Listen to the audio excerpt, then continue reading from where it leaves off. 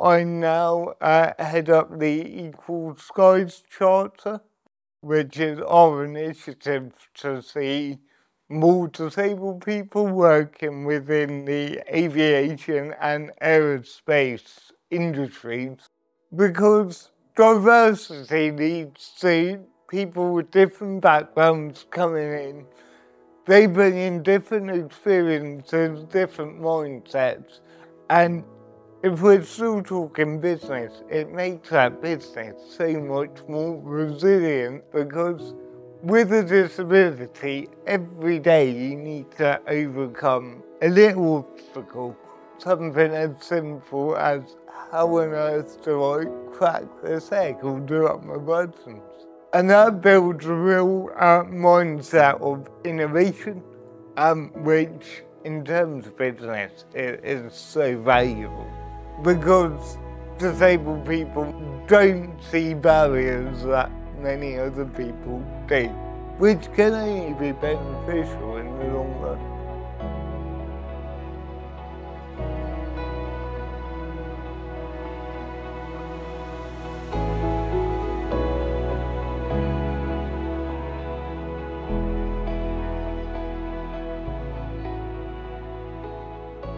So going back to that moment then, that really dark time when you chose to go and see the psychologist, one of the things that we really talk about here on Aerobility is taking control of the situation, which is what you did. And you're here to tell the tale and to share it with us. So perhaps maybe you can talk a little bit about that moment and what made you decide to go and see the psychologist, and perhaps what you feel or what you would want someone to learn from your story. Yeah.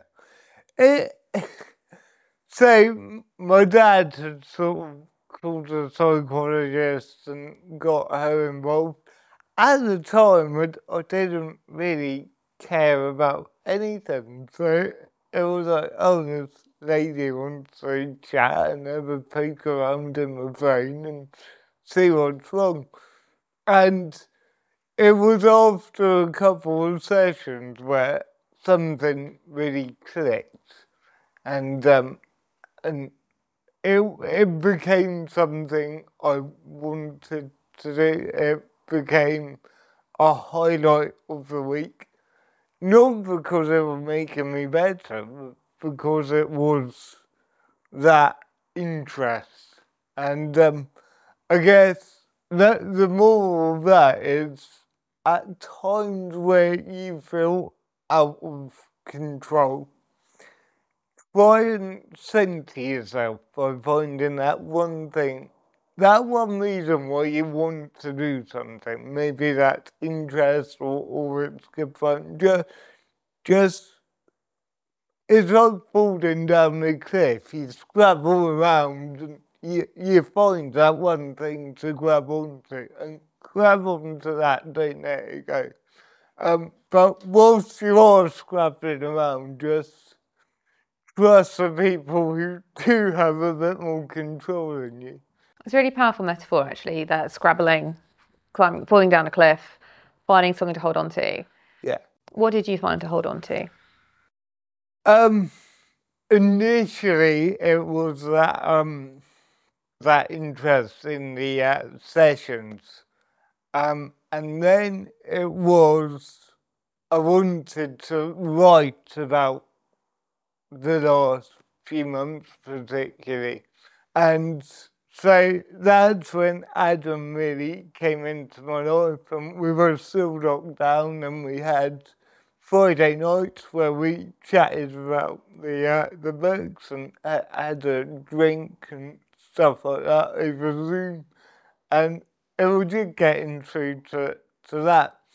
But over time, as I got better, I realised that I didn't want to tell the world that story. I just wanted to get it down on paper so that I could make a bit more sense of it.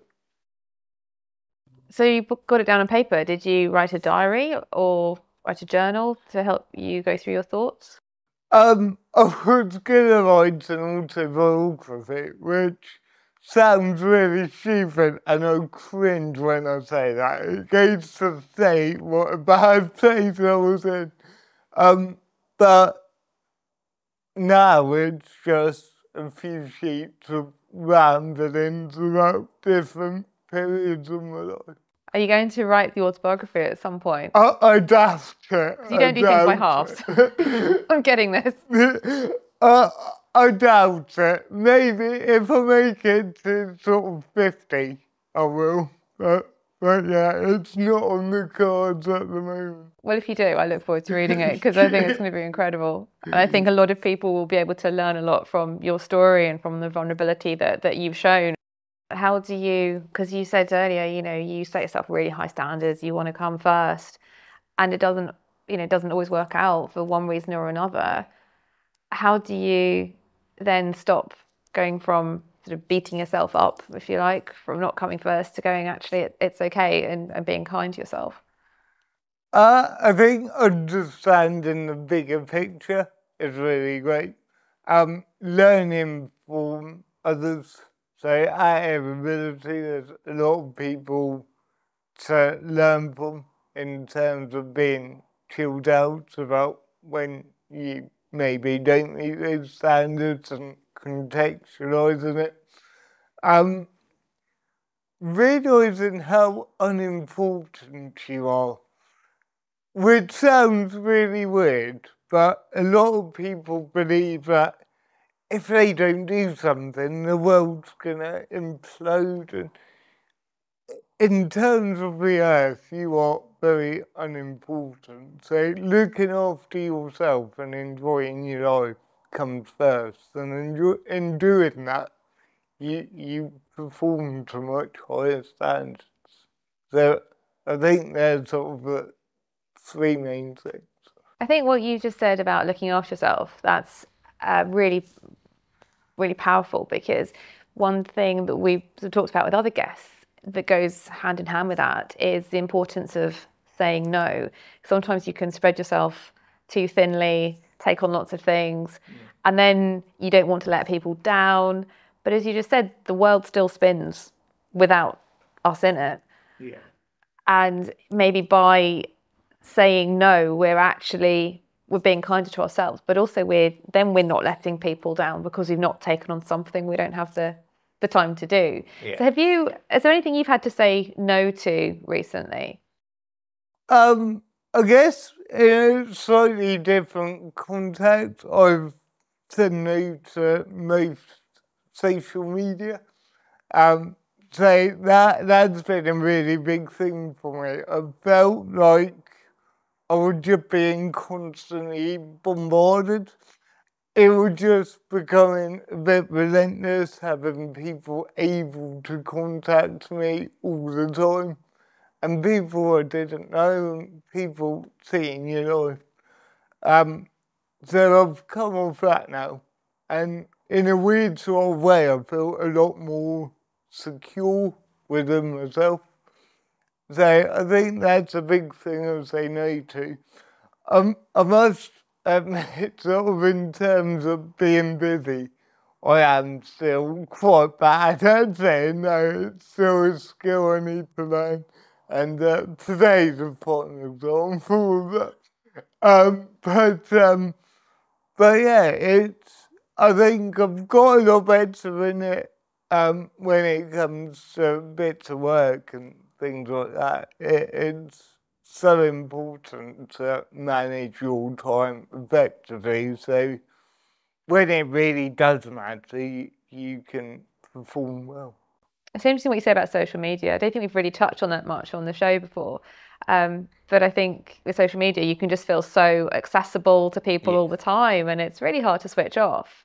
And if you're sitting there messaging someone that's messaged you, but you've got family, you're not really being present with your family that are there when you're at the meal table with them, but you're messaging someone who's sent you a message. So how have you found it's changed your life being off social media, or your relationships maybe with your family? It just feels a lot more secure, a lot more relaxed, and a lot more personal. So when I go out and see friends, it's chatting, it's not scrolling through phones. And sort of tying into that, you bring up relationships with our family. That's something with my immediate family I always struggled with throughout life. But moving down to Portsmouth and taking that time to really get to know myself, those relationships are now fixed. They're much more manageable, which 10 years ago, if you had asked me, I would have told you I wouldn't be talking to my parents in 10 years. So that's a really special thing. And what do you think's been the catalyst for that change in the relationship between you and your family? Positivity, I would say. I think I am very different even now to my family. I would say in a lot of ways I'm very chilled out, quite positive about things, whereas they're slightly different.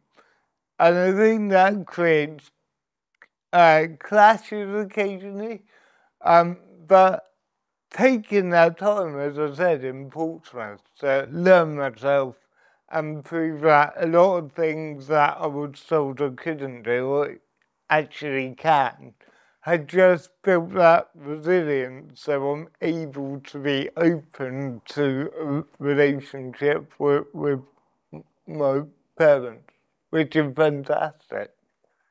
And we touched earlier on about your relationships with the staff and the team at Aerobility, the Aerobility family. Yeah.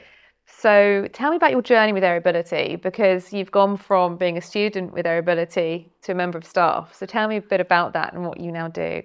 Yeah, so it's came here, and I think more or less the same time I started flying here, I started volunteering here because I just wanted to be around the place. And I'm a big believer in what you take out, you've got to put back in for others, and a bit more. So started volunteering here, and then I was quite happy with that. And then the job for aviation activities officer came up, which I was never going to apply for because I simply wasn't good enough to do it. And then my mum texted with the job advert, and I said, no, I'm not applying.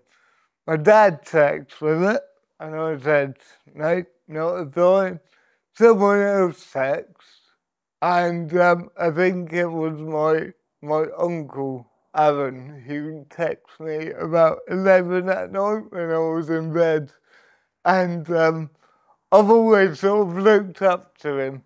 And so I thought, well, we'll give it a go. And that's what started this journey. It started part-time, went full-time, all the time, taking on a bit more responsibility. And also learning along the way, sort of. I started here as a kid. I've been here my entire adult life. So it's really cool to have that support network around, to have known you for so long and enjoy seeing you progress. But the biggest progression was earlier this year, so I now head up the Equal Skies Charter, which is our initiative to see more disabled people working within the aviation and aerospace industries. And by putting that knowledge in, we hope that it will improve the experiences for passengers with disabilities. So a really positive thing to be doing, I think. And an incredible step from the Harvey that said, no, I'm absolutely not applying for that role. No, I'm not good enough, to an incredible achievement. So one of the things we talk about quite a bit is imposter syndrome. That feeling of no, I'm not good enough. But someone's seen something in you to offer you those jobs, but even if you don't see it within yourself. Yeah. So just talk to me a bit about that process of how you managed to have the confidence, the self-belief, to find that to apply to that job that you'd originally said, I can't do that. Well, originally I would just send him a CV in because I never believed I would actually get the job. But I think the past few years I've just really felt imposter syndrome because I spend my time surrounded by such a talented team. But it's just, I think, about learning your differences to other people. The biggest thing I've had to get over being here is actually collaboration. Sort of growing up as a disabled person, you sort of get help from other people, and they end up getting most of the praise for it. So you sort of learn, if I want to be seen to be doing good things, I have to go it alone. So I know that Mummy Smith and a few others here have tried really hard to sort of rewire that bit on my brain. And I think it's only really been this year I've learned how powerful collaboration can be, because with the big tasks that we get here, you're never going to be able to do it on your own. And letting other people help, it is very rarely a bad thing in business terms. It usually can only be helpful. How would you advise anybody who's used to doing things by themselves, like you said you were? How would you advise them to then go about actually asking for help? Well, it's going to be very difficult. A big part of it initially is being very careful about who you ask for help. In terms, not personally, but in terms of going about work. But give it a go. Like, the more positive experience you have in that area, the more natural it will become.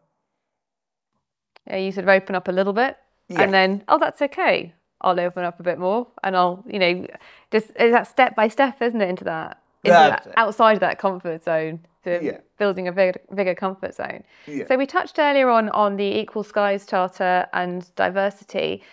So tell me, first of all, why do you think diversity is important? Well, what's comforting, and I always start off with this, I'm not a weak person. If diversity wasn't important, I wouldn't talk about it. But it really is. Because diversity leads to people with different backgrounds coming in. They bring in different experiences, different mindsets, and if we're still talking business, it makes that business so much more resilient and so much more agile. With a disability, every day you need to overcome a little obstacle, whether that's sort of how to get from one place to another, or something as simple as how on earth do I crack this egg or do up my buttons. And that builds a real mindset of innovation, which in terms of business is so valuable. And quite often because disabled people might struggle with stuff, might not have resources, they don't see barriers that many other people do, which can only be beneficial in the long run. So in terms of exploring other opportunities outside of Aerobility then helped you then get an opportunity with Nats. So maybe you can tell us a little bit more about your work with Nats. Yeah, so Nats is a huge supporter of ours, and in 2022, at the back end of that, I ended up being offered a secondment down there, which was an opportunity I was quite keen to take, just because I have been at Aerobility for sort of my whole adult life. So I thought it would be quite beneficial to go and see a different organisation. And there I learned so much. So how to communicate with people effectively. Because they're a big organisation, it's all about collaborating. So I think that was a real icing on the cake for me to sort of overcome that fear of asking for help. So I'm very grateful for that opportunity. And you also instruct horse riding as well, I believe. I used to, yeah. So that really made up 10 years of my life. They started it at the request of or the suggestion of a physio, said it would be quite good. And I intended to go along for one session and then say, right, we tried it, I'm not going back. But I got dragged into it a little bit, and after a bit of time, I started volunteering there. And as I mentioned, I was very sporty back in the day, so I tied it in with my A-level in PE, and that allowed me to become a horse riding instructor. But the thing I really loved is was competing.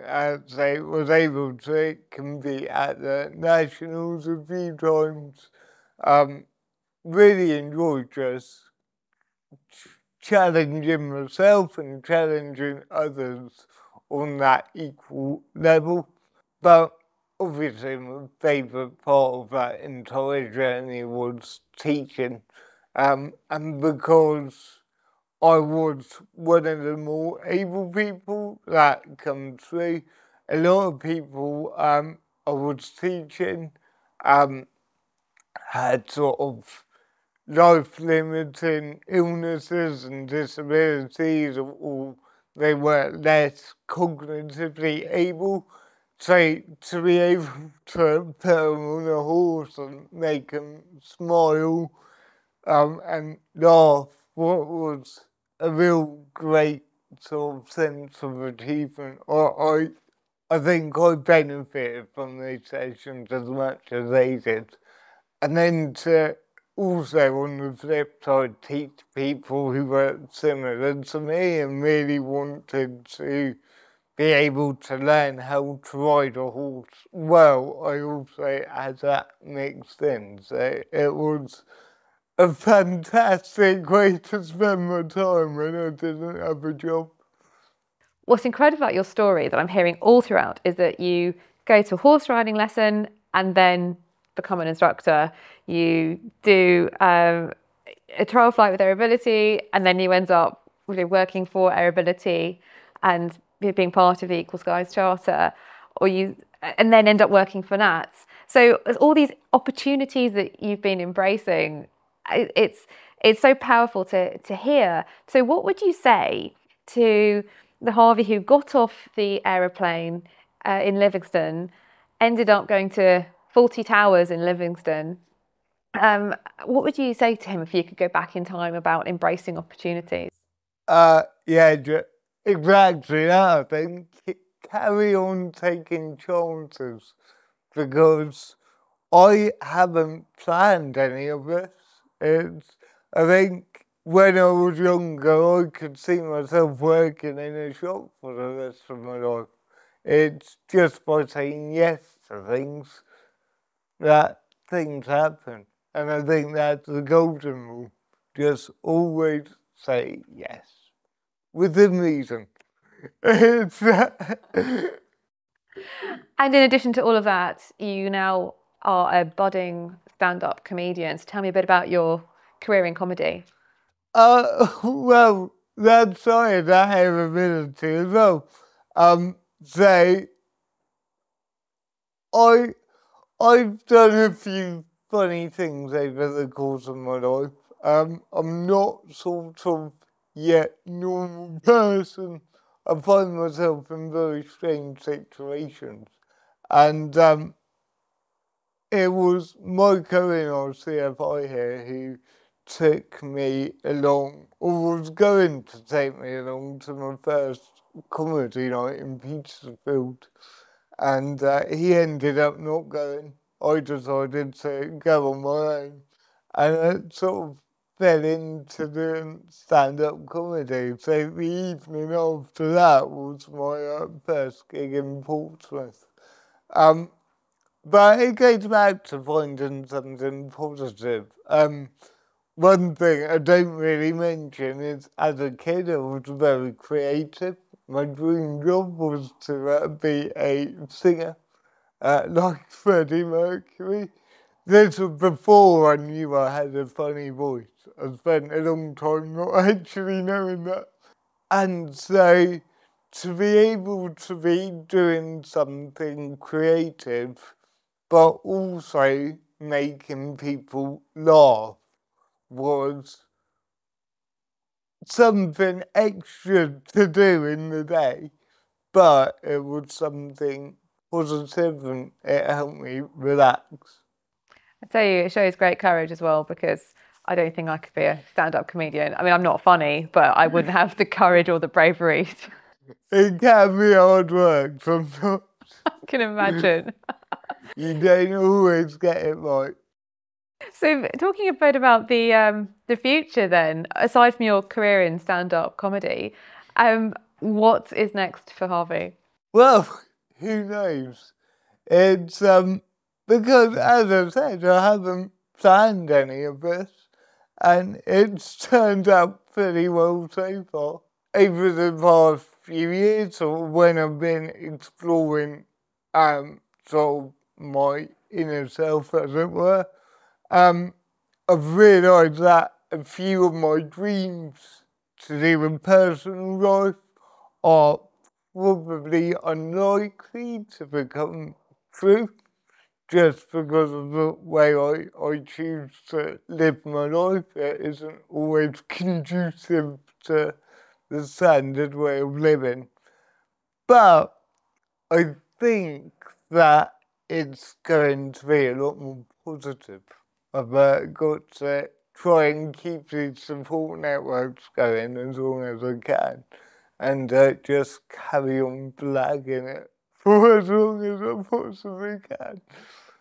And what do you hope anybody listening to your remarkable story will take away from it about taking control of their life, moving forwards, and embracing every opportunity like you have?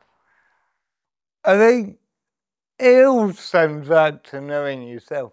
Know yourself, do what's right for you, and in doing that, you will be happier. You'll be able to do what's right for other people, but just take chances. Not everything's gonna work out, but that's okay, because something will turn out for the best, and you never know. Well, Harvey, thank you so much for sharing your story with us today, for opening up, and the vulnerability and honesty that you've shown, because it's something that I think will resonate with so many of our viewers and listeners. So thank you. And I'm really excited to see about the rest of the work that you do with Inspirability and Aerobility. So thank you for being with us today, and I look forward to what the next chapter brings. Thank you for having me. It's been a pleasure.